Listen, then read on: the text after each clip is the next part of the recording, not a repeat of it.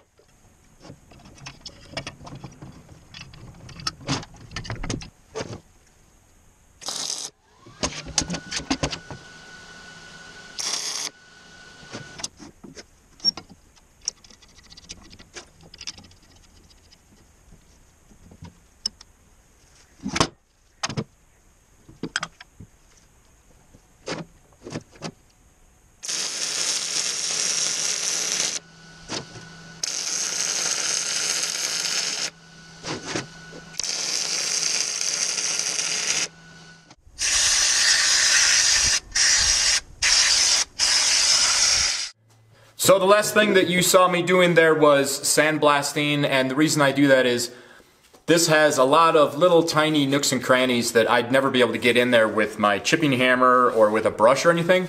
So when I'm in a situation like that, I just take my sandblaster and just sandblast in some of these areas, and it really just blasts it nice and clean. It blasts most of the welding debris out of there, and then it's in good shape for some paint. You'll also notice on here that I have the caliper mounted on this one, but I also, ooh, this thing is heavy, but I also added tabs on the other side. So I've got tabs to mount a caliper over here. I also have tabs to mount a caliper over here.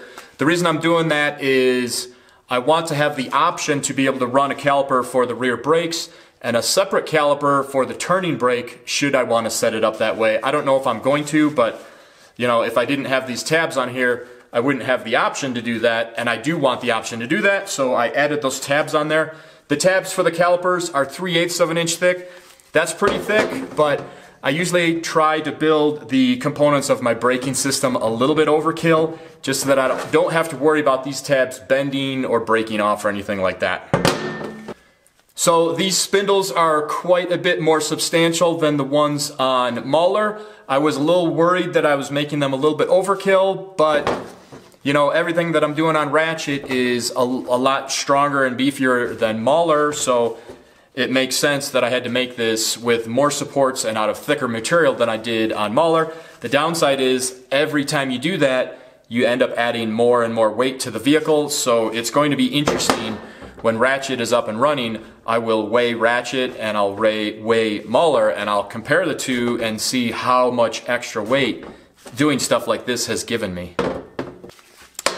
And then when I was welding this together, I had those spacers that I bolted in here. I did not unbolt that until I was done welding up the spindle so that these couldn't close up at all. And the top there is just wide enough for my 7/8 heim to go in there. And then the bottom is just wide enough for my uniball and the cup to go in there. So that's how I had established how wide those need to be. So that's it for this video, guys. I just wanted to show you me welding up the spindles since I did make the changes and had the new metal cut. Now these are good to go. I'm really happy with these. So the next thing that I'll be working on Wratchet is the lower control arms for the rear suspension. So thanks for watching the video. I hope you guys liked it. I hope it's helping you with whatever you're working on, or at least just giving you some entertainment. And I hope to see you on the next video. Take care.